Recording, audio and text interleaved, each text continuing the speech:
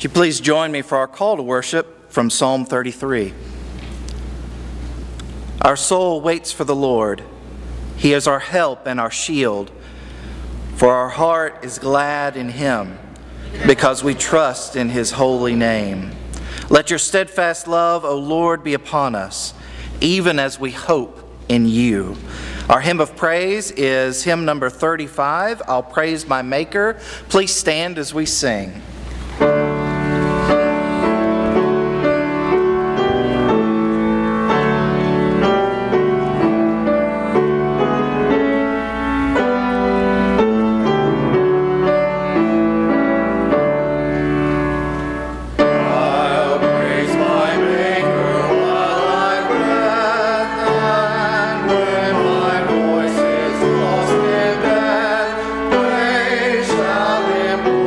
My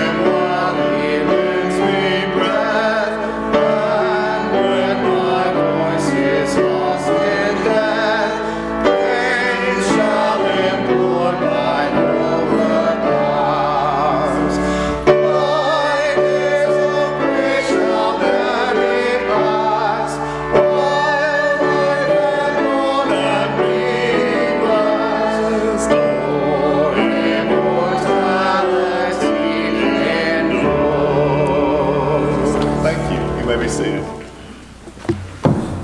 Let us pray together. Almighty God, you have sent the Spirit of your Son into our hearts and freed us from bondage to sin.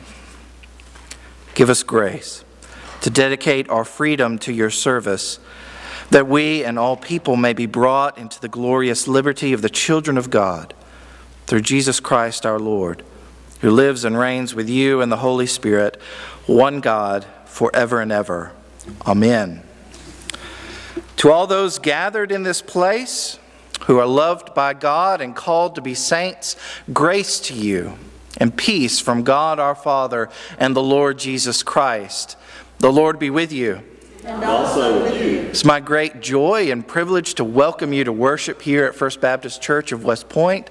Both those of you who are able to gather together here this morning in our sanctuary and those of you who are joining us online. Wherever you are, I hope that you have prepared your hearts and your minds to worship the living God this morning. And let's continue in that worship by standing and singing hymn number 454, God our Father, you have led us. You please stand. You tell them to look at the screen. We'll just roll. Look at the words on the screen. God our Father, you have led us to this moment in this place. Focus here within and round us, streams and hopes unite with grace. God our Father, you have led us, through your Spirit lead us still. Through your Spirit lead us still. God our Father, Jesus has taught us our lives lost for Him our gain. Help us then rejoice in challenge till our lives your goals attain. God our Father, Son has taught us, through your Spirit teach us still. Through your Spirit teach us still. God our Father, ever lead us from this moment in this place. Help us see divine potential in each challenge, in each phase. God our Father, you have led us, through your Spirit lead us still. Through your Spirit lead us still. Thank you.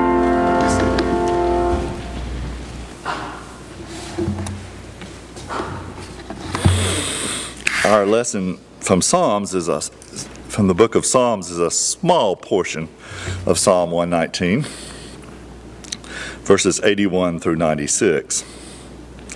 My soul longs for your salvation. I hope in your word. My eyes long for your promise. I asked, when will you comfort me? For I have become like a wineskin in the smoke, yet I have not forgotten your statutes. How long must your servant endure? When will you judge those who persecute me? The insolent have dug pitfalls for me. They do not live according to your laws. All your commandments are sure. They persecute me with falsehood. Help me. They have almost made an end of me on earth, but I have not forsaken your precepts. In your steadfast love, give me life, that I may keep the testimonies of your mouth. Forever, O Lord, your word is firmly fixed in the heavens. Your faithfulness endures to all generations. You have established the earth, and it stands fast. By your appointment, they stand this day. For all things are your servants. If your law had not been my delight, I would have perished in my affliction. I will never forget your precepts, for by them you have given me life. I am yours. Save me, for I have sought your precepts. The wicked lie in wait to destroy me, but I consider your testimonies.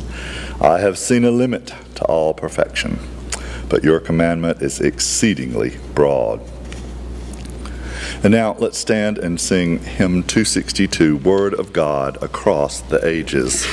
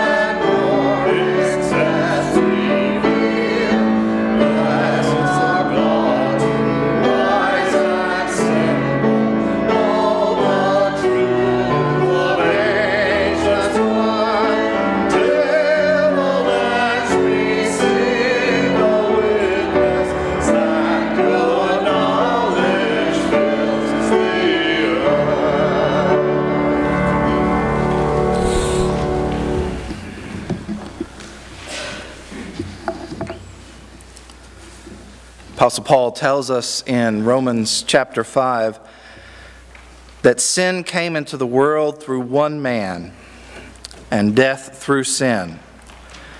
And so death has spread to us all, because all have sinned. But he also assures us in that same chapter that while we were still weak at the right time, Christ died for the ungodly. So trusting in the death of Jesus to atone for our sin, and trusting in the resurrection of Christ Jesus to make us alive in Him, let us approach the throne of God for mercy in time of need. Let us confess our sins, sisters and brothers, before God and one another, first silently and then with a prayer of confession that I'll provide. Let's pray.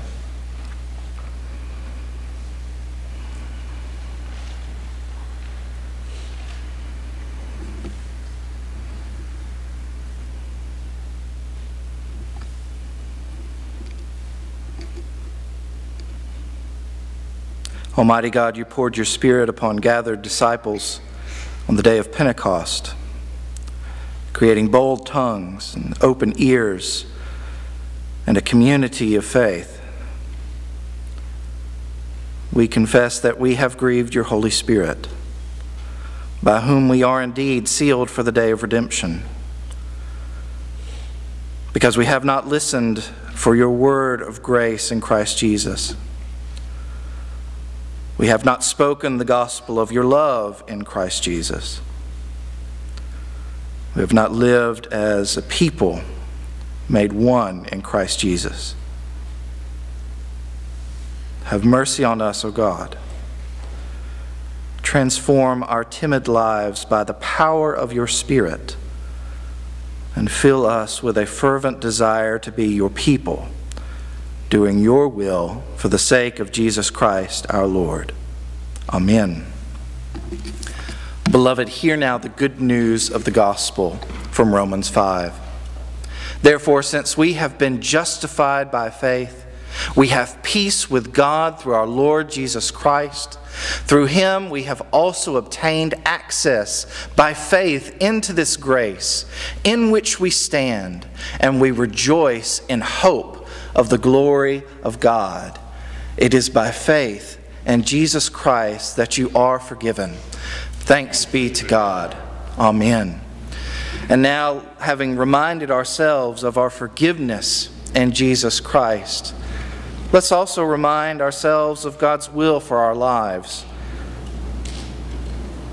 Not only that, but we rejoice in our sufferings, knowing that suffering produces endurance, and endurance produces character, and character produces hope, and hope does not put us to shame, because God's love has been poured into our hearts through the Holy Spirit who has been given to us.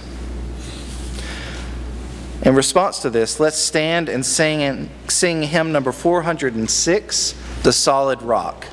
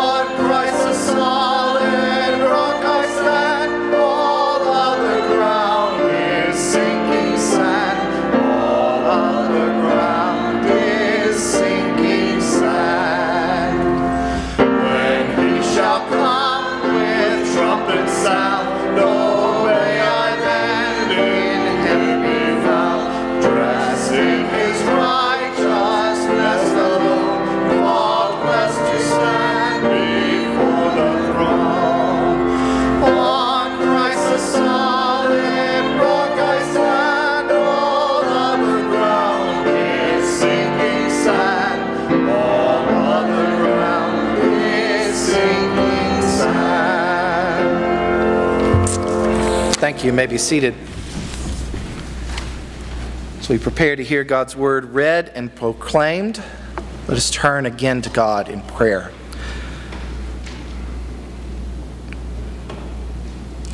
Living God, help us so to hear your holy word that we may truly understand. That understanding we may believe. And believing we may follow in all faithfulness and obedience, seeking your honor and glory in all that we do through Christ Jesus our Lord. Amen. Our Old Testament lesson is from the book of Genesis, chapter 22, verses 9 to 19, Listen carefully. This is God's word. When they came to the place which God had told him, Abraham built an altar there and laid the wood in order and bound Isaac his son and laid him on top of the altar, on top of the wood. Then Abraham reached out his hand and took the knife to slaughter his son. But the angel of the Lord called to him from heaven and said, "Abraham, Abraham." And he said, "Here I am." He said, "Do not lay your hand on the boy or do anything to him, for now I know that you fear God, seeing you have not withheld your son, your only son, from me." And Abraham lifted up his eyes and looked, and behold, behind him was a ram, and offered it up as a burnt offering instead of his son.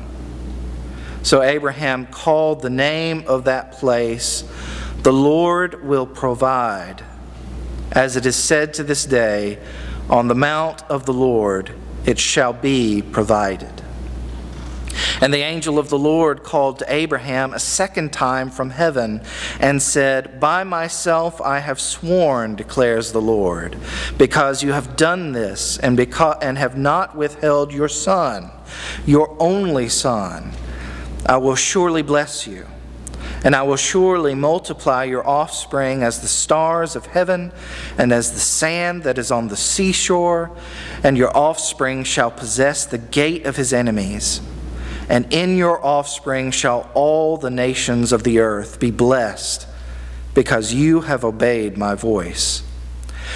So Abraham returned to his young men, and they rose and went together to Beersheba, and Abraham lived at Beersheba. The word of the Lord. Thanks be to God.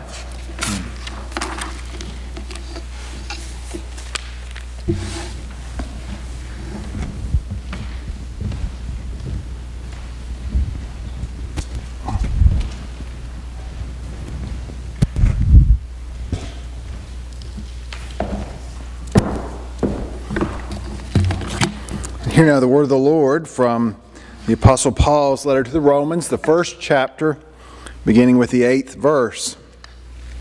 "First, I thank my God through Jesus Christ for all of you, because your faith is proclaimed in all the world.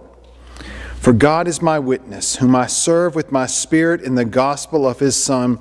Without ceasing, I mention you always in my prayers, asking that somehow by God's will I may now at last succeed in coming to you.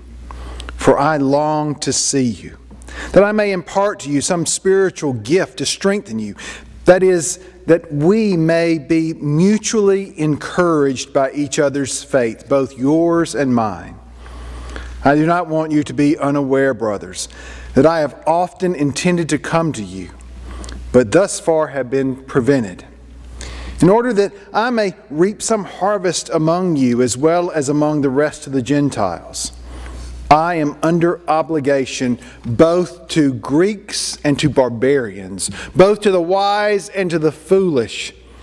So I am eager to preach the gospel to you also who are in Rome. For I am not ashamed of the gospel, for it is the power of God for salvation to everyone who believes, to the Jews first, and also to the Greek. For in it the righteousness of God is revealed from faith for faith, as it is written, the righteous shall live by faith. Let's stand for the reading of the gospel. This is from the gospel according to Luke, the first chapter, the Song of Zechariah. Blessed be the Lord God of Israel, for he has visited and redeemed his people, and has raised up a horn of salvation for us in the house of his servant David, as he spoke by the mouth of his holy prophets from of old, that we should be saved from our enemies and from the hand of all who hate us, to show the mercy promised to our fathers and to remember His holy covenant, the oath that He swore to our father Abraham to grant us that we, being delivered from the hand of our enemies, might serve Him without fear, in holiness and righteousness before Him all our days. And you, child, will be called the prophet of the Most High, for you will go before the Lord to prepare His ways, to give knowledge of salvation to His people and the forgiveness of their sins, because of the tender mercy of our God, whereby the sunrise shall visit us from on high, to give light to those who sit in darkness and in the shadow of death, to guide our feet in the way of peace. The word of the Lord. Thanks be to God. You may be seated. In our modern advances, we now have this miraculous way in which you can send off and get in the mail a little swab or a little vial that you can spit into and ship off somewhere. And in a few weeks, you will get this report that tells you all about your genetic makeup, who you are, and your connection to thousands of other people, some living perhaps, if you're into one of those genealogy things that will connect you with other folks, or maybe even going back hundreds of years, connecting you to your ethnic ancestors, wherever they may be from. It's the kind of information that can change your life, can maybe change your perception of yourself. It reflects a reality about your body, about what's going on. I mean, here you'll get on a page some words. And if you dig a little deeper, you'll see a breakdown that is a strange combination of just a few letters and a bunch of numbers. But somehow it is a representation of what is the reality of who you are genetically. Words on a page, but they can have a great implication for your life. I mean, look, some people look at that and it's rather inconsequential. Like, whatever. But for others, not only their lives, but the lives of their families have been turned upside down. Infidelities have been exposed. And at other times, mix-ups. Mix-ups at fertility clinics and mix-ups at hospitals where people have realized, oops, I got swapped with somebody else. Simple words that come back representing something that is alive in you that can shape the way that you live and understand yourself. Well, how accurate those are is somewhat debatable. That's just a DNA test. But what about an eternal word? How does the Word of God shape your life?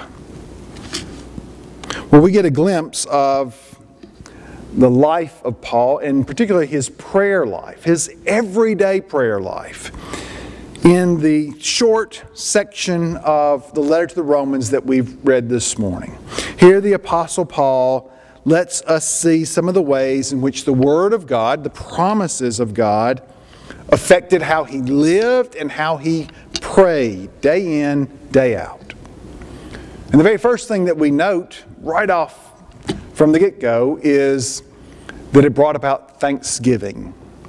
Thanksgiving for Paul. He was thankful for promises fulfilled. He gives thanks for the faith that the Romans have in Christ Jesus. Now, this part of the letter is in truth a kind of typical part of a letter. I mean, it's typical for Paul. When we look at Paul's writings, he kind of tells people who he is, who he's writing to, and then he gives this prayer that often involves thanksgiving. But in fact, we know that other letters in this time period, just like our letters have certain forms they take, it was not uncommon in the Greco-Roman world of this time for people to have a kind of thankfulness or a prayer that was mentioned to some deity. Well, that's not unusual, But what is telling is what Paul has to say and how he says it in this section. He is thankful, but he is not thankful to the Romans. He is in fact thankful to God. Thankful to God for the faith that the Romans exercise. Now, this is a little side note from where we're going, but it in fact gives us a very clear implication of something that Paul will unpack later in this letter, particularly when we get closer to chapters 8 and 9. The implication is that faith itself is not the product of apostolic work. Faith is not due to the piety of the Romans. They weren't some great people of piety. In fact, that's not even true of us. We don't have faith because of our piety. What Paul is implying here is that faith itself is a gift from God. It comes from the internal work of the Holy Spirit upon the hearer of the gospel. And so Paul is thankful to God for the faith that the Romans exercise in Christ Jesus.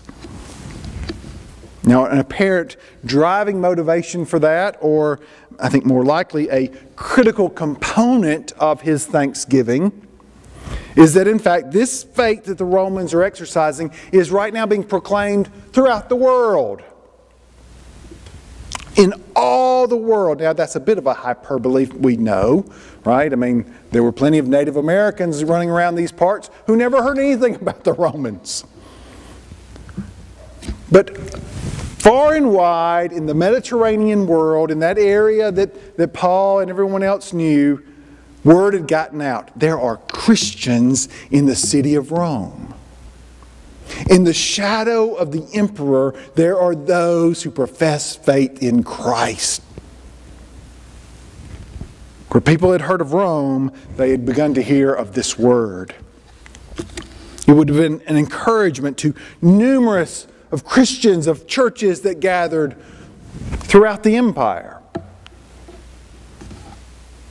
It's an astounding thing. And the cracks, the tiny little cracks under the throne of the emperor, the seeds of the gospel had begun to sprout.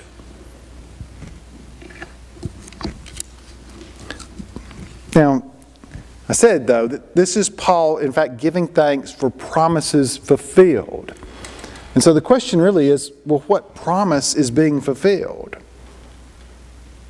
Well, certainly there are things that Jesus said that are being fulfilled right now in Rome. We could think of those final words that are recorded in Acts chapter 1, verse 8.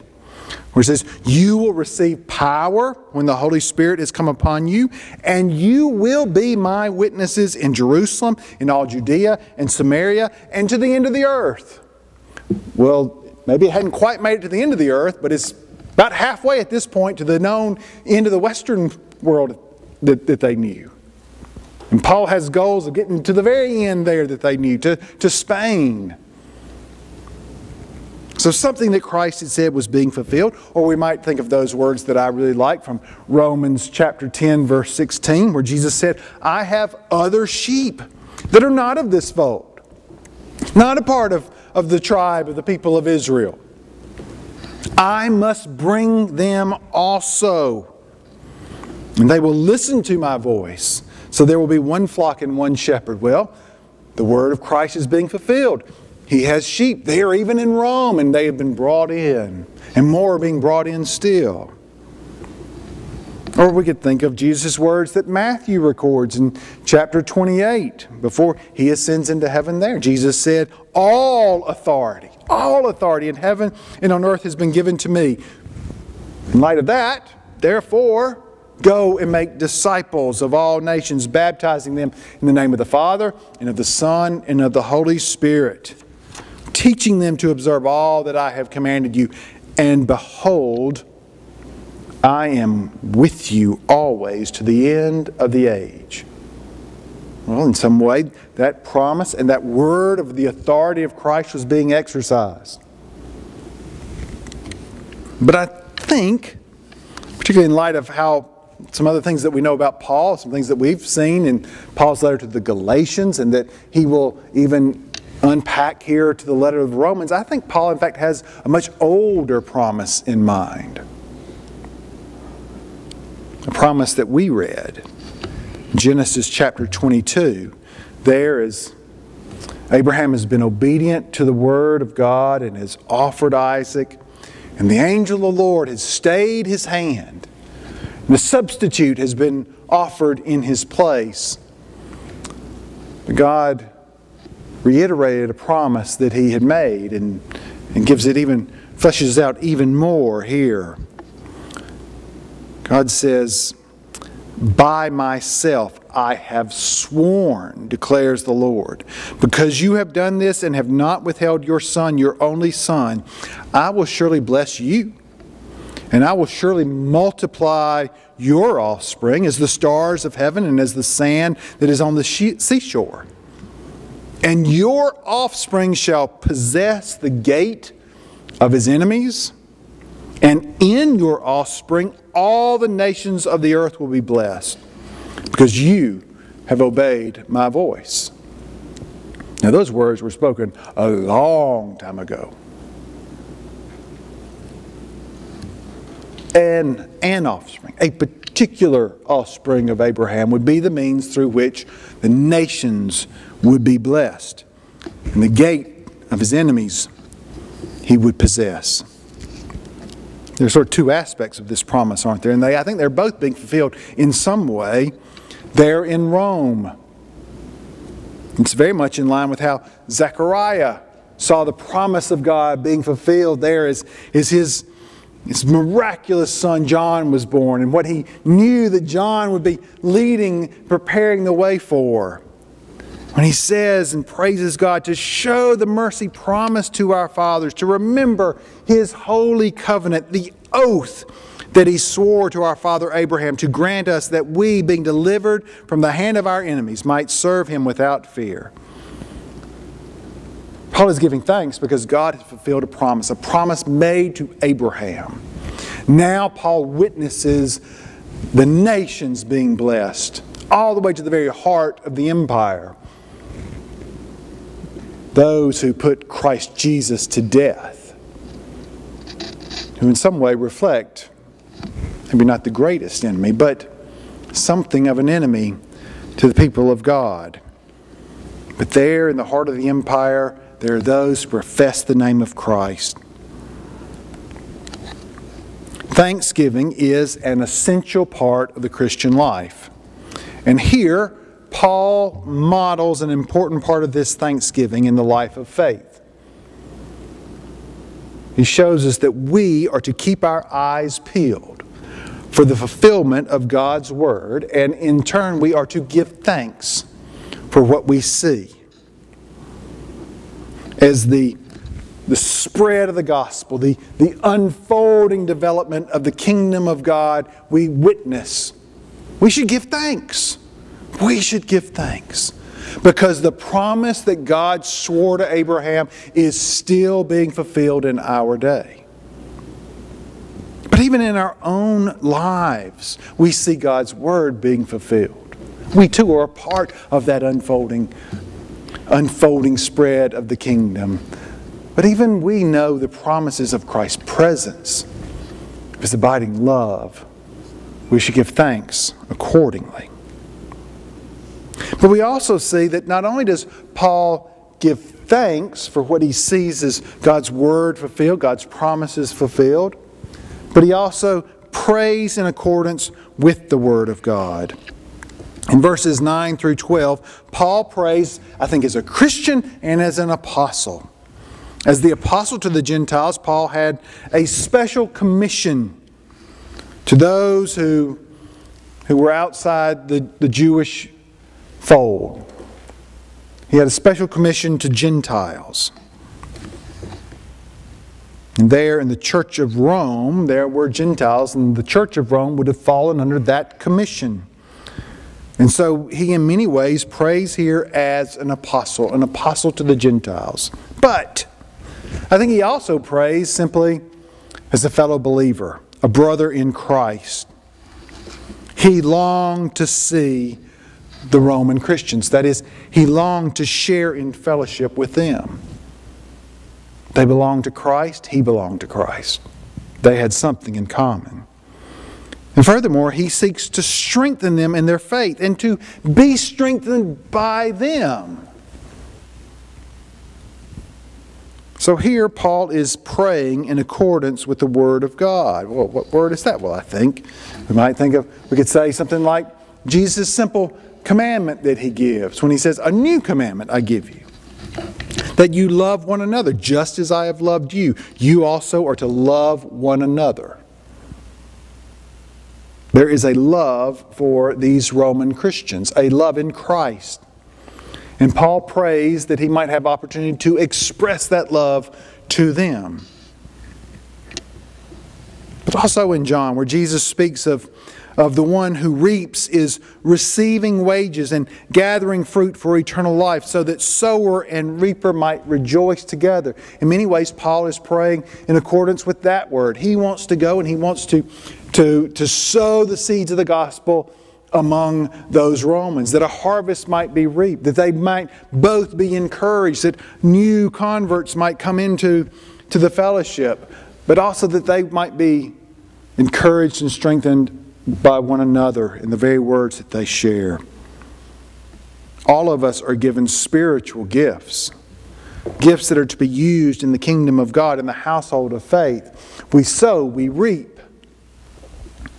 Paul prays for the opportunity to fulfill this, to fulfill his calling, to fulfill this very word of Christ, fulfill it among the Romans, and he prays that they too might be able to fulfill that word in his life. In this way, Paul is in fact following the example of Jesus. In Luke 22, we have some words that Jesus spoke to Simon Peter. He says, "Simon, Simon, behold, Satan demanded to have you, that he might sift you like wheat. But I have prayed for you, that your faith may not fail. And when you have turned again, strengthen your brothers." Something similar in the very ideas of what Paul is praying, that they might be strengthened by one another, that their faith might grow. When we know that God keeps His word, that His word is effectual in the lives of His children, we pray in accordance with that word. Augustine, in his Confessions, said this: My entire hope is exclusively in your very great mercy. Grant what you command what you will. Grant what you command what you will. This is Augustine's prayer to God. My only hope is in your great mercy. But God, grant what you command what you will. We know the commandments of God. We pray in accordance with those, that those commandments might be fulfilled in us. I mentioned that faith is a gift from God. And like faith, love is itself also a gift from God. We cannot generate within ourselves the full expression of love with which Jesus has loved us. And yet He tells us, love one another just as I have loved you. Well, if we can't do that by our own strength, what hope do we have? The Holy Spirit. The Holy Spirit can in fact do that within us. And so we pray accordingly. Command what you will, but grant what you command. Work within us this great love.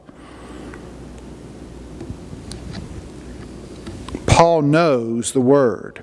He knows the Word that God has spoken. He looks out and he sees opportunities for that Word to be fulfilled in his life and in the life of others. And so he prays. He prays for the fulfillment of God's Word in his life and in the life of the Romans.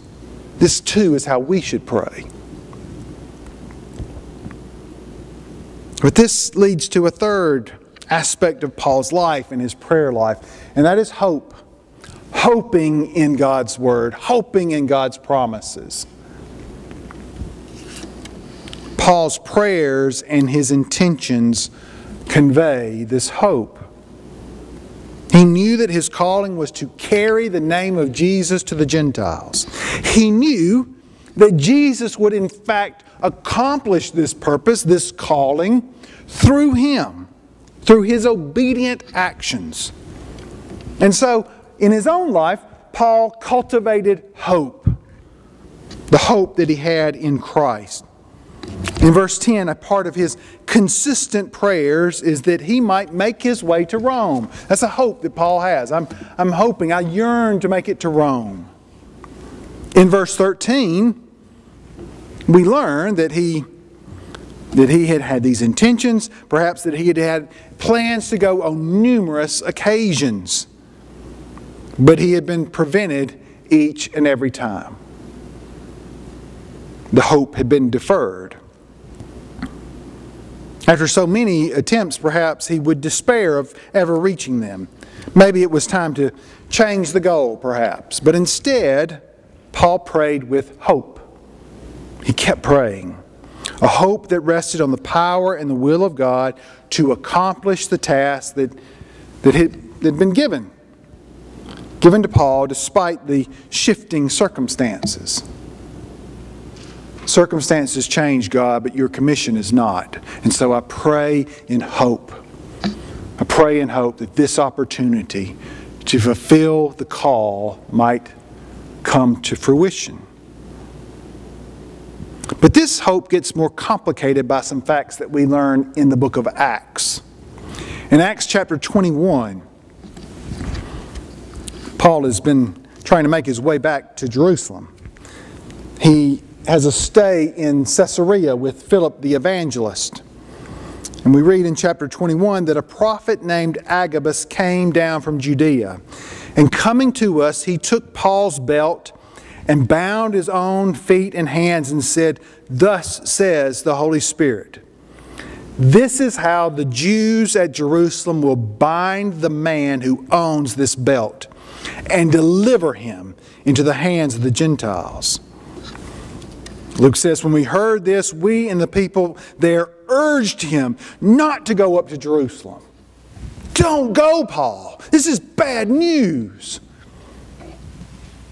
And Paul answered, "What are you doing? Weeping and breaking my heart.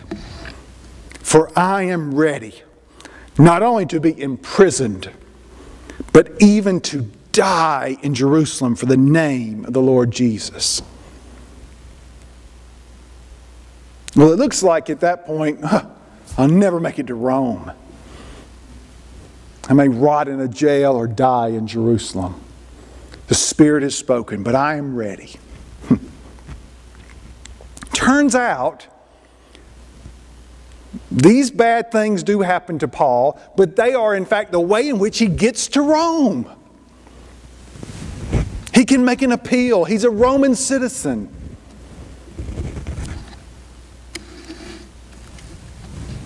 And so he goes to Rome as a prisoner, facing the possibility of execution. He has been praying and praying for the ability to visit these Christians in Rome, to preach the gospel there. And he goes bound in chains. It looks like Jerusalem itself would be a dead end, and yet he goes there with hope. And that hope gets him to Rome. But how in the world does Paul do this? How in the world can Paul say to these brothers and sisters who are saying, "Don't go to Jerusalem, Paul, I'm ready"? Must have been a great, courageous man. Well, yeah, I suspect there's some courage there. but more so, it is hope. Hope. I think something C.S. Lewis wrote helps us understand this a little bit more. Lewis wrote, hope is one of the theological virtues. Faith, hope, and love. Hope is one of the theological virtues. This means that a continual looking forward to the eternal world is not, as some modern people think, a form of escapism or wishful thinking. No. But one of the things a Christian is meant to do. You get that? Looking forward to heaven is something a Christian is meant to do. It does not mean that we are to leave the present world as it is. If you read history, you will find that the Christians who did most for the present world were just those who thought most of the next. The apostles themselves. Those who set on foot the conversion of the Roman Empire. The great men who built up the Middle Ages. The English evangelicals who abolished the slave trade. All left their mark on earth precisely because their minds were occupied with heaven. Seems to me that's sort of the way we pray, isn't it? Thy will be done on earth as it is in heaven.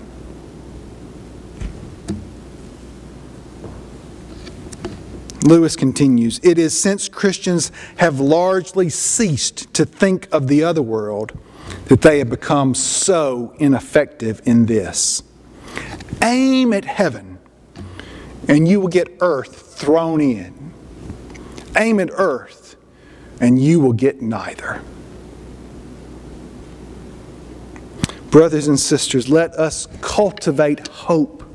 Hope in the promises that we have in Christ Jesus. Let us aim at heaven. Let us set our minds on heaven, realizing that there, as we contemplate this, as we think of the assurances that Christ has given us, that there He has prepared a place for us. There is where we will be with Him. If that is your aim, then the obstacles, the setbacks, the heartaches, and the pains of this world will never be dead ends. For they will never be your intended destination, will they? They're just stones on the path, for you are aiming at heaven.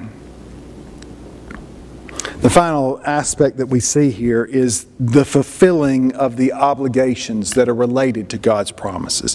Paul ends this prayer section and lays the groundwork for the next thought with this sentence. I am under obligation both to Greeks and to barbarians, both to the wise and to the foolish. So I am eager to preach the gospel to you also who are in Rome. The promises God fulfilled in Paul's life, the prayers that he prayed and the hope that he lived in meant that there were obligations on his life.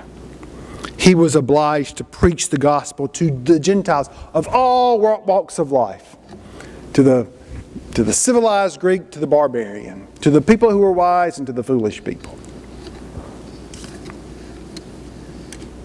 This is true of us as well. Faith, hope, and love are indeed gifts from God.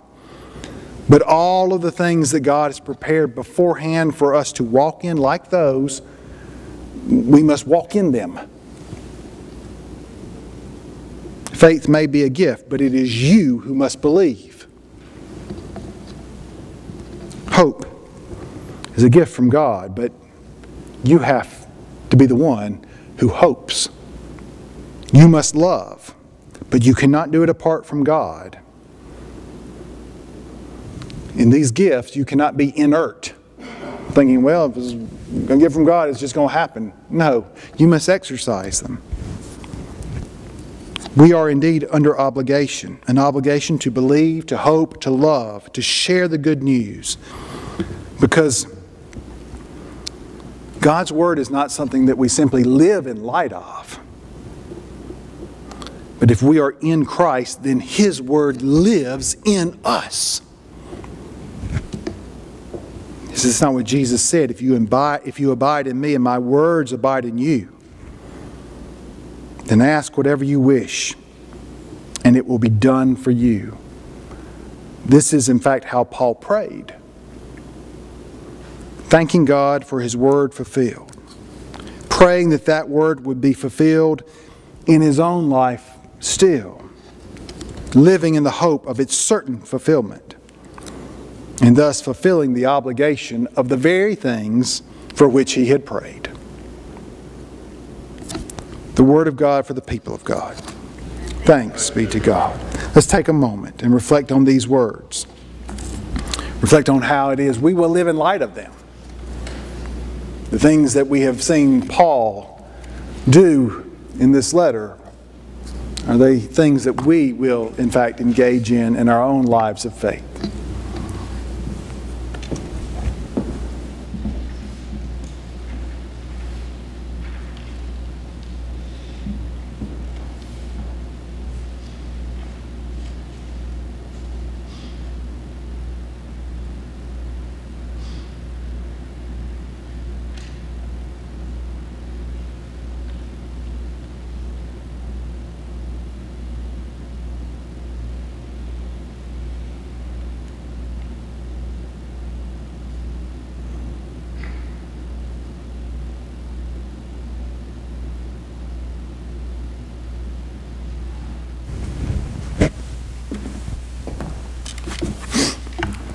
As we continue to respond to God's Word, let us do so by affirming our faith together, the very content of what we believe.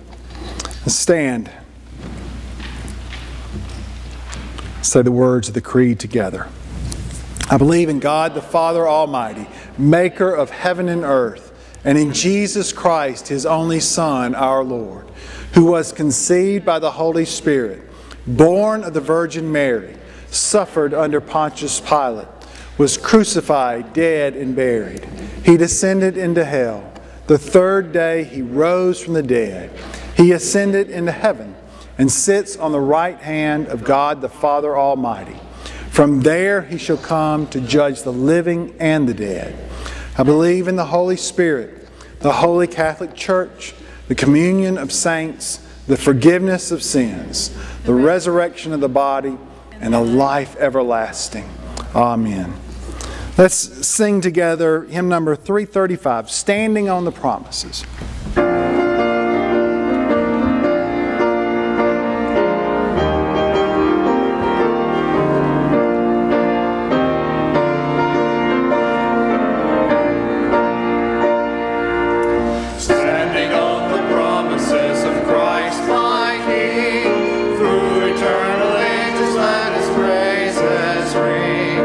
Glory in the highest, I will shout and sing, standing on the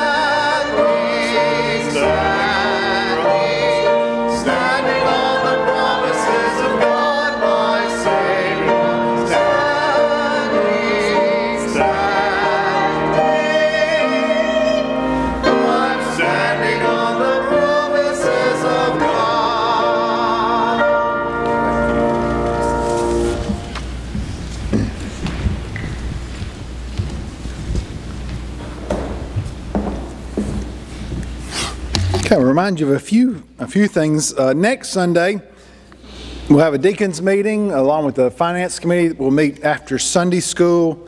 So I hope you can attend that meeting if you are part of the deacons or the finance committee. And then today, young people will be meeting out at the dam, 2 o'clock. And I want to make mention of something that's going to happen in not this week, but the next. And that is on Thursday, February 24th, Point University will be having a concert here in our sanctuary.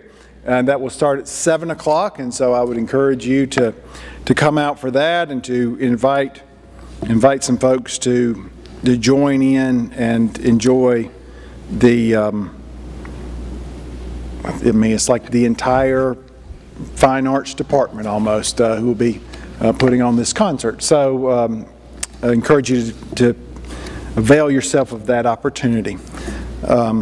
Any other announcements? Stewards of Children training tonight at the Presbyterian Church from 5 to 7. Okay. Stewards of Children training, Presbyterian Church tonight, 5 to 7. In Davis Hall? In Davis Hall. Davis Hall. All right. All right. If you have any prayer requests, do you have any praises or requests that you would like to make known at this time? Jana's doing very well. Excellent. So Jana recovering from her fall and subsequent surgery. We want to avoid war in Ukraine. Yes, we do want to continue to pray for the situation in Ukraine.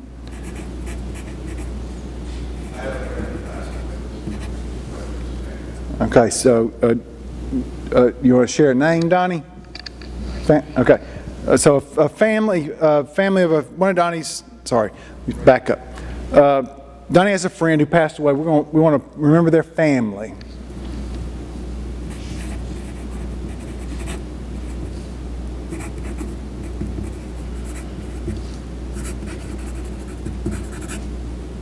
Pray for Margaret with her eye situation. Okay.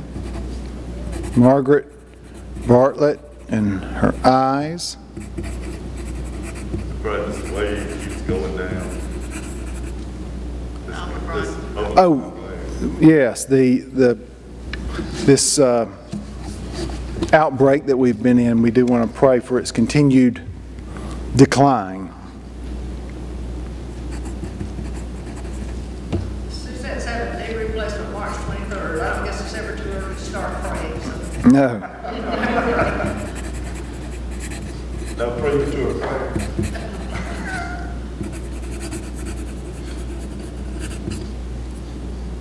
So I'm sorry, that was Suzette, Linda's daughter, will be having knee replacement March 23rd.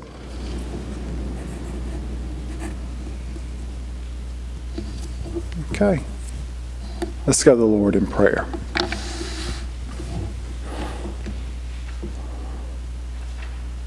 Father, we come before you as a thankful people. We thank you, Father, that you've made us in your image. And that as your image bearers, we are called to be a royal priesthood. And in Christ we are that. And so we come before you now, Father, interceding on behalf of one another, of our friends and family, of our community, our state and nation, and our world. We praise you and we thank you for your faithfulness, for the healing that you have brought to Jana, and we pray for her continued strength. Thank you, Father, for the progress of my mother, and we ask the same for her, for continued healing. We thank you, Father, that we too see the fulfillment of your word as even today there are those around the world who have heard the gospel, those who have placed their faith in Christ and who have followed him in baptism. And we rejoice in this. For this ancient word that you spoke to Abraham is still being fulfilled and we bear witness to that. We thank you, Father, that you have continued to sustain us as your people and as a congregation, and continue to work through us, and for that we are thankful. And Father, as we pray for our world, we remember those who are professing faith in places that it is very dangerous to do so. May they be strengthened and encouraged, and may your church, even those who worship this day in secrecy, may they be emboldened with the hope that we have in Christ. May they be strengthened by the faith that they share with one another. We ask, Father, that you would intercede in many of the circumstances in which we see unfolding, and particularly that in the Ukraine right now, Father. We pray for peace. We pray for a cessation of what may be saber-rattling or may not be. We ask that in these things your people would be protected and that they might act as peacemakers. And we pray, Father, that as you hold the hearts of rulers in your hand, that you would direct their thoughts and their course toward peaceable solutions. We ask, Father, that you would be with those that we have sent out into the world to proclaim the gospel, that they might have opportunity to share Christ this day and throughout this week. We pray, Father, for our world as we continue to face this pandemic. We ask that as this outbreak seems to subside, that it would continue to do so, and that with each and every one of these there might be growing immunity, and that this pandemic might come to an end soon. We ask, Father, for Margaret, that you would encourage and strengthen her as she deals with this situation with her eyes, and that with each day that her hope in you and her reliance and faith in you might deepen. We pray for the comfort for Donnie's friends, family,